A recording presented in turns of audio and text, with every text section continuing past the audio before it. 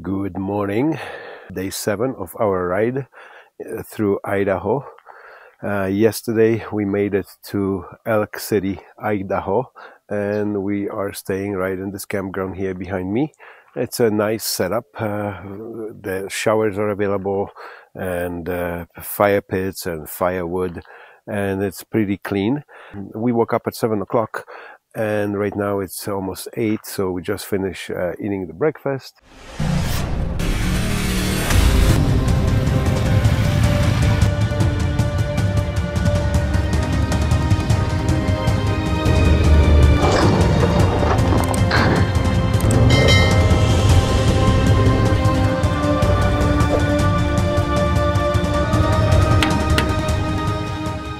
Yesterday, probably that happened earlier, but on my Honda Africa Twin, I broke the windscreen support. The whole thing cracked and the whole thing was vibrating since I have all the stuff mounted on the bike here. So many of you are using this gadget from Camel, the windscreen support, and it snapped right on the bottom there. I was fortunate enough to find somebody locally here to get it welded and take it all apart after I pulled in here and get it all going again, so it's good as new, probably even better the way the guy welded it here. It's a little bit of a challenge also because there's only one man that's fixing everything in this little towns. So he's the handy guy for the whole town, and he was working on planes, and he's the one that had a aluminum welding machine.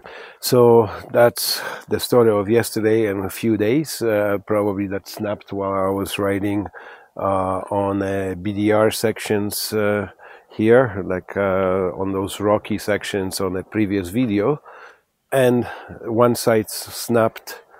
And then yesterday the other one, when we were riding through some potholes in the road, the whole thing started vibrating.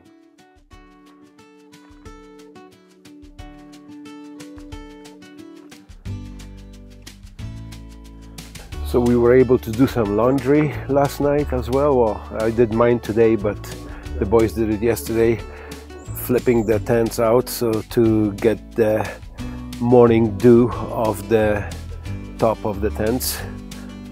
So it's that's the campground, Riders Rest, Elk City, Idaho campground. There's a few small restaurants, well, not few, two I would say, and a coffee shop right on the other side. And there's the Elk City Hotel that's most of the BDR riders are pulling it in for a night. I'm not sure why they call that Elk City. When we were riding here we would expect a little bit more, but I wouldn't call that a city. There's just a few houses, small little town, but people are really nice and friendly here and very helpful. Yesterday when you ask one person, they know each other and they can direct you to the different locations. If you need any service, they have even a doctor on site here too, so if you ever need that. So there's a little bit more of that town.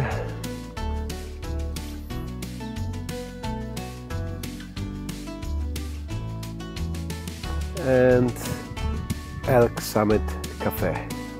Bogdan couldn't start his motorcycle this morning, and we decided to take the valve covers off and have a closer look, finding out that the valve clearances are out of spec. So we needed help to get it to the dealership to get it checked. The departure was postponed till 2 p.m.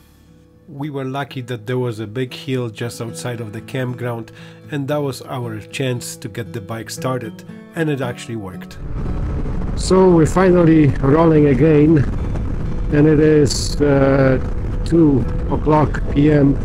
So we spent all morning working on Bogdans BMW. We figured to look for a closest dealership because the issue is pretty much quite serious with the valve, so we want to travel the shortest distance possible. And we will try to go to Clarkston because that's the closest BMW dealer located here in Idaho from Elk City, and we will give them a call as soon as we get coverage on the cell phone, because right here there's like no coverage on a cell phone network. So we were supposed to travel for another 5 days out here going further south, but that will be out of the question now. Too many issues on this trip happen. Bogdan also fell off on a BDR, and there's minor damage on the body and crash bars and all that stuff, lights. And myself, as you watch previous videos, the radiator cooling fan is decommissioned on one side, so I'm just running on one fan. But the funny thing is that when I had a closer look on the BMW R 1200, they also have only one cooling fan, and the other one apparently is optional from the dealership as an accessory. I'm running so far on the bike is fine on one cooling fan. We are glad that the problem didn't happen while we were in the middle of nowhere on a BDR, because that would be way more challenging. And here we were able to take off the covers and check the valves and everything right on the campground, since we have all the tools. Robert and Bogdan, they have the tools for their bikes. I have the separate tools for my bike because they're different. BMWs are mostly Torx, so it's a totally different set of tools. And at the same time I was able to fix that screen support on my bike.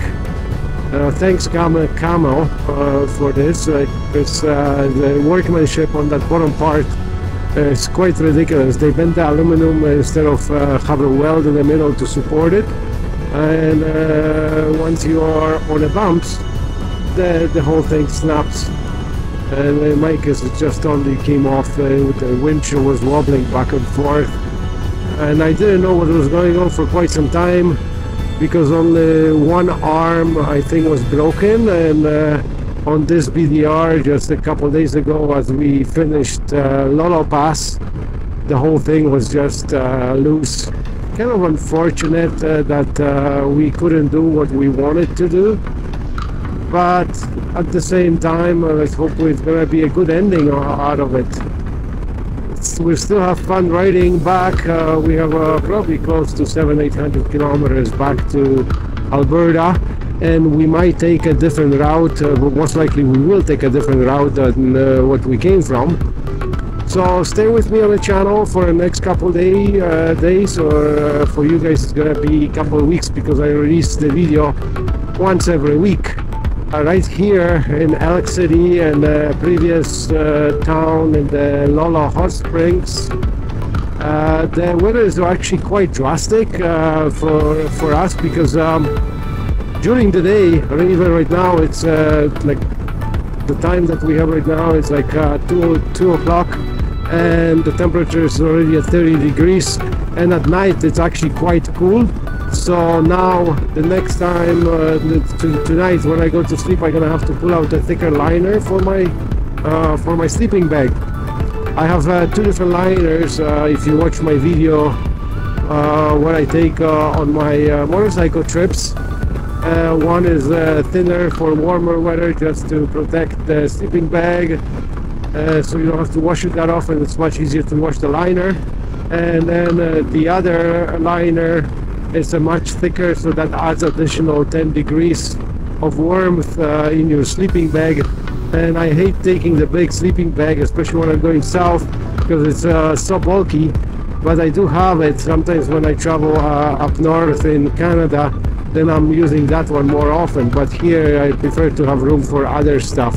One thing to keep in mind, if you are traveling on Idaho State Highway 14, the one that we're on, as you see approaching here, there's a lot of small potholes and big potholes, so you have to be careful, so don't push the speed.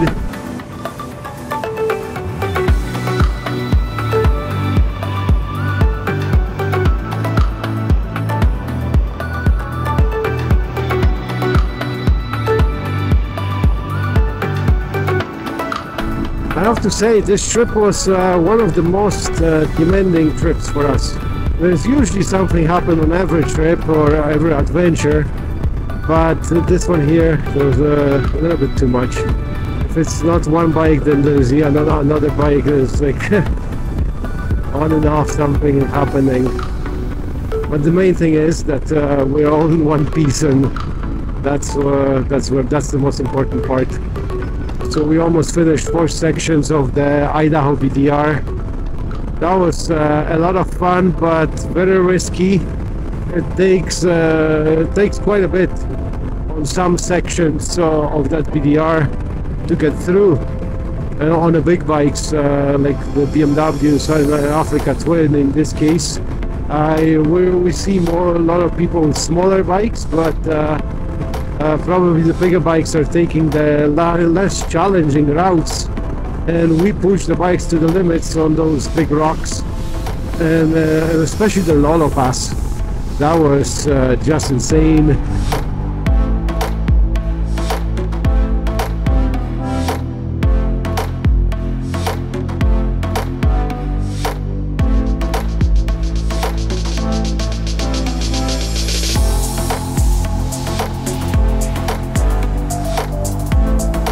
I have to say the American people are very, very helpful in so many situations on this trip. People were trying to help us out if we asked something, or they offered even like on top of the Lolo Pass there was 2 guys that offered a gas for us just in case we can make it down, because we didn't know what's in front of us. And here, like they direct you to the person that can, if they can't help you, they will direct you to another person that was able to help us out and fix the problem that we have.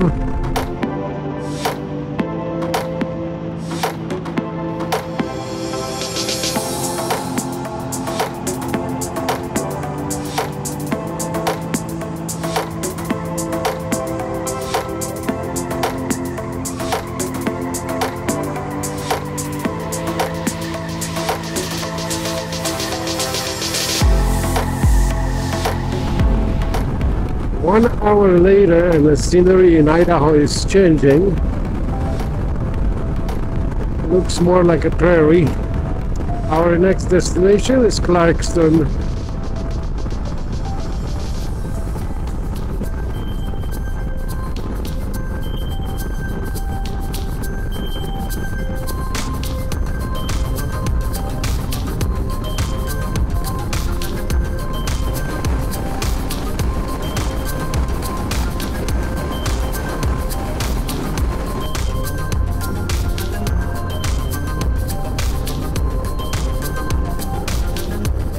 And again, 40 minutes later, back into the mountains.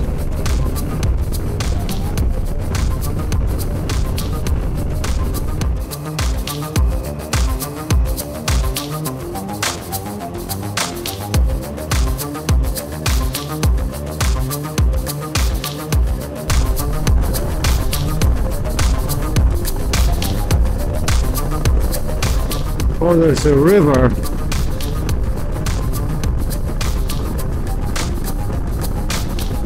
Wow, the temperature is climbing. I got 36 on the gauge right now. 36 Celsius.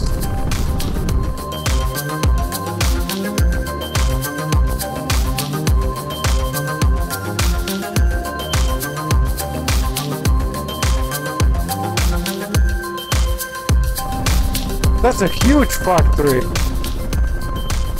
What the hell do they make here? It almost looks like it's a refinery or something.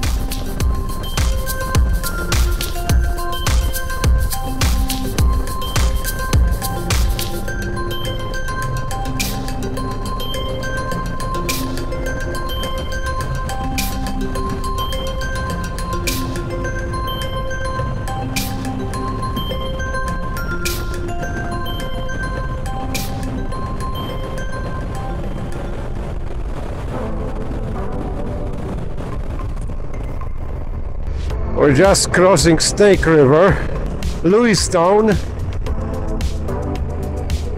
That's a big ass river, and actually it's a really nice area. I like it.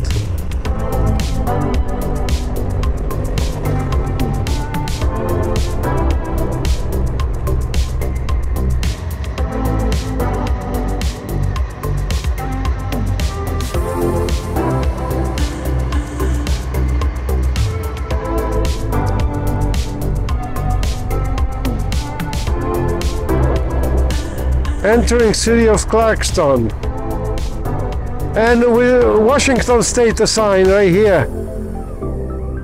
We just entered Washington. That was interesting. It's like a twin city, that's what it is. One in Washington, one in Idaho. Africa twins don't stop at Starbucks coffee. Africa twin goes on BDR. We're going to the back.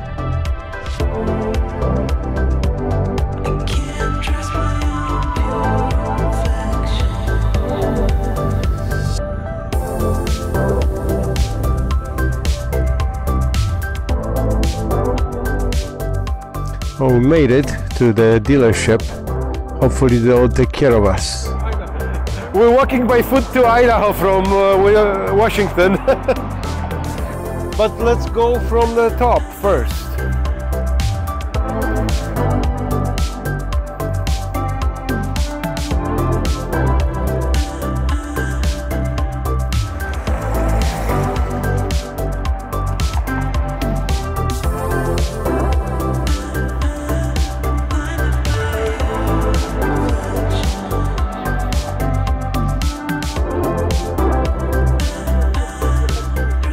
So that's not only crossing a different state line, it's also crossing a different city.